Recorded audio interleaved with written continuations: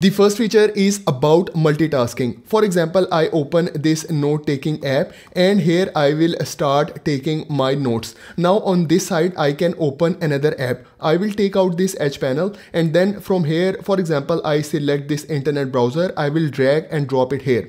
Now I can work on both of these apps together. The next thing is you can also bring any image from Google to your notes. For example, I like this image. Now I want this image in my notes. So I will just press and hold it like this and then I can easily drag and drop it here in my notes and later I can edit it. The next thing is you can also bring any text from a website to your notes. So here I open this website. For example, I want this text in my notes. So first of all, I will start selecting the text. So I will start selecting the text from here and then I will select it till here. Now again I will press and hold it like this and I will drag it into my notes and then later I can edit it. The next thing is you can also open another app in Splitscreen. For example, I will take out this taskbar and now I like this app. I can easily drag and drop here in the Splitscreen.